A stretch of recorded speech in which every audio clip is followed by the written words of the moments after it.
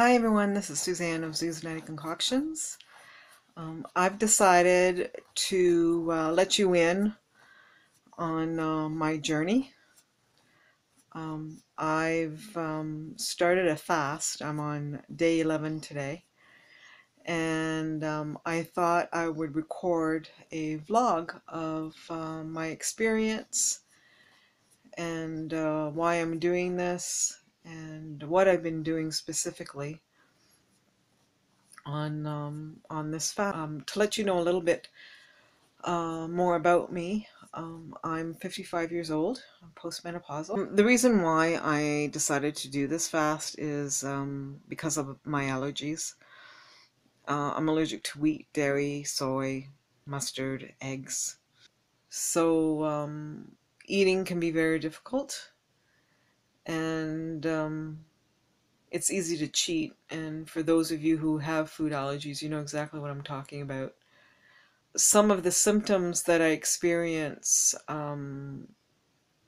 after a cheat, and when I say cheat, I mean cheating on foods that I'm allergic to, um, is severe inflammation, eczema, itching. Um, my hearing is affected, my eyesight is affected. As a matter of fact, my eyesight has gotten worse. I now have to wear glasses when I watch TV, which I never had to do before. So that's kind of upsetting for me, and of course, you know, it's my own fault. I've always had weight issues since I was a teenager, and today I still struggle. Being at this period in my life, it's so easy to gain weight, but 5 times as difficult to lose it. Also, too, I should mention, um, with full disclosure, that I am not seeing a doctor during this fast. Although I recommend that people do, especially if you're on medications. I'm not on any type of medication. I've always been fairly healthy and fit. I go to the gym on a regular basis. And my normal food regimen is a healthy one. I'm taking it day by day. I'm listening to my body. Originally, this was supposed to be a 7-day fast. But I felt so good at 7 days, I knew I could go further. So I decided to go to day 14. And after day 14, I may go to day 21. And if I can hack it, I may do the full 30 days.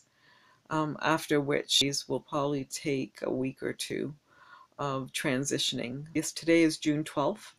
So June 30th is my finishing date should I decide to prolong this fast. So we'll see what happens. To start you off with some of the information on fasting, I'm doing a lemon fast. So I started 11 days ago out of a whim. The day before I started my fast, I ate things I shouldn't have eaten, and decided at the last minute that I was going to fast to clean my system and rid my body of toxins and that type of thing, and also lose weight. So it was a kind of a 2-for-1 deal, if you can call it that. I started it without doing much research. I didn't do my research until about day 2 or 3 of my fast. In fact, at the beginning, I wasn't too thirsty, like day 1 and 2. I don't know why, but I wasn't. I drank some water, also drank some water kefir, which has a little bit of sugar. That could have helped me in the sense that I wasn't hungry as much on day 2. A lot of people complain about hunger pains on day 2. But I should also tell you too that I've done intermittent fasting for a few years, so that's nothing new to me. And I've also fasted for 1 or 2 days as well when I was doing LCHF and or keto, if you want to call it. So my body was used to being without food for certain periods of time. But that's why I did well at the beginning of this fast. Also, too, I want to point out, if people who are watching this want to do their own research, check out Dr. Jason Fung. He's a nephrologist or a kidney specialist that treats diabetes patients in Toronto. He's known worldwide now. He's done tons of YouTube videos and interviews. And there was one specific website which is really good. It's called fastingtalk.com. He's been interviewed extensively along with his fellow clinician, Megan Ramos. And the show is conducted by Jimmy Moore, who's really huge in the LCHF keto community. And anyway, there's tons of information there. You got to listen to a lot of podcasts. But I'm going by what Megan talked about in a lot of the interviews. And she gives great tips on how to do a fast properly. And that's a protocol that I am following. And here it is. It's very simple. Salt, potassium, magnesium, along with your water. Those things, three minerals, are really important in order to keep your electrolytes balanced. And trust me, being at day 11, it hasn't been that difficult, specifically for that reason. I've been taking 400 milligrams of magnesium twice a day. Before I started this, I was taking 200, I guess, in the morning and sometimes at night. So I take 400 in the morning, 400 in the evening. I also find that the magnesium also helps you sleep. I take Himalayan salt. Up until about 2, 3 days ago, I found out that Megan recommends putting it under your tongue. You take about a little less than an eighth of a teaspoon, which is kind of like, I guess, a pinch. But right now, I'm taking a dose of salt 3 times a day, morning, noon, and in the evening. Just to make sure I'm balanced. You may find that you might be retaining water, but trust me, it doesn't last, because the more water you drink anyway, the more you will release, so you won't see that swelling or bloated feeling for very long. As far as hunger goes, it comes and goes. But it's not a ravenous hunger. It's kind of a low-grade hunger. And of course, depending on how badly you want this or want the results, it's a small payoff. So it's easily managed. One of the side effects I should mention, and this started on day 3 for me, is the runs. And I realized that when it started that my body was detoxing. And unfortunately, it's been detoxing ever since. Some days are better than others. One day, I went to the bathroom like 10 times. This morning, it was like 3 times. So the body goes up and down. Also, too, because of inflammation and the detox, my skin is breaking in welts on my hand. And I know that's a symptom of detoxification. Another interesting thing that's been happening is joint pain and this numbness in my leg, which, by the way, I experienced last year.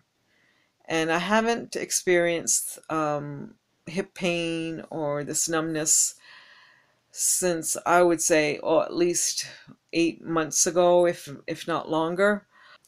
But it came to surface, I would say, a couple of days ago. But as soon as it came, it went. So I could only surmise that it's the body kind of reminding you of what it went through and then releasing it, if that makes any sense. Because part of doing this fast too for me was to heal my body. And in order to heal your body has to, I guess, be at a certain point in the cell production, in the renewing of the cells. So it kind of makes sense to me that my body was releasing whatever pain I had experienced on a physical level. Sleeping has been okay. It could be better. I take my magnesium at night to help me sleep. Falling asleep has been okay. The problem now is in the morning I wake up much earlier. We're talking like 4:30, and not being able to fall back asleep. My head almost feels a little bit wired. It could be that cortisol levels are elevated. As far as activity goes, as I was going to the gym up until last week, but not doing anything strenuous, mainly yoga. Depending on how I feel, I will keep doing the yoga. Right now, I'm still doing my part-time job, so this fast has not interfered with that. I feel okay. The only issues I've had is being outside in the sun for a prolonged period, so I try not to stay out for longer than an hour and a half. I've done the 2 hour thing, and by the end of 2 hours, I came in and I was a little tired and thirsty, which kind of goes without saying. I can't complain about any major issues. Sometimes I feel borderline a little bit weak on the verge, but as soon as I drink water or have some salt, it goes away. It disappears. I should tell you too, before I forget, is I've lost 14 pounds in 11 days, which is great, yay! But I know too that a lot of that is water. Um, I average about 1 to 1.5 pounds of weight loss a day, um, and it's very encouraging because I plan on trying to keep it off after this is over. Um, I'm going to go to day 14 of this fast and maybe beyond. They say that your body renews itself after a 30-day fast completely.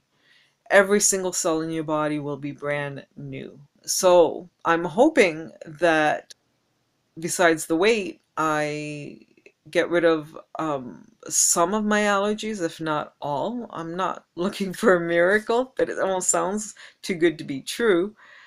If that happens, I wanted to take issue too with one of the things Dr. Fung says. Something that I actually don't agree with him unless you look at it in a different vein, and he may be speaking from a different perspective.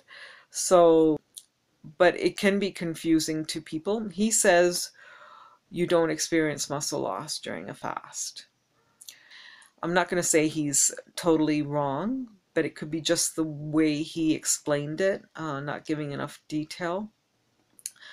When you're fasting, you release a lot of water, and a lot of that water comes from your muscles. So you're not losing muscle, but you are losing mass, or should I say you're losing muscle density. So your body is not eating away at the muscle, which I think people interpret it that way. Because if you have a lot of fat to lose, your body is going to live off the fat, not the muscle. Your body only eats the muscle if there's a lack of fat. So, but it's just the way he explained it. I think what he means is that you don't lose any muscle, but you do, and he's never said this, you do lose muscle density. I'm not worried about that right now. I used to be worried about that, but I figure, you know what? Muscle has memory. When I finish this fast and I'm able to work out the way I did before, I'm easily going to gain that muscle back. So it's not a big deal. But fasting actually is anti-aging. Um, I wish a lot of people knew about this, because it's actually good for you to fast at least 1 day or 2 days a month, if not every week. And it's also, and I have to say this, I think fasting is the thing, the best thing you can do for weight loss. People won't agree with me on that, but it is. It's the easiest. Why go on a starvation diet where you will lose a lot of muscle and starve yourself? If you're going to starve yourself, why not just drink water and be done with it? And you lose like a pound and a half every day, and worry about maintaining the weight after you finish the fast. This way too, if you follow a low-calorie diet, your body thinks it's starving. Fasting is totally different. There's no yo-yoing involved. The only thing at the end of the fast is breaking the fast, and you have to be careful. But I might do a vlog on that when I get to it. But anyway, I may do a follow-up before I end this fast. If you have any questions or comments, please leave them, and I'd love to read them. And if you are on a fasting journey, oh, please let me know. I hope I covered a lot of things on this. I may have forgotten something, but hey, if I do forget something, I'll write it out in a post on this video. Anyway, thank you so much for watching, and until next time, bye for now.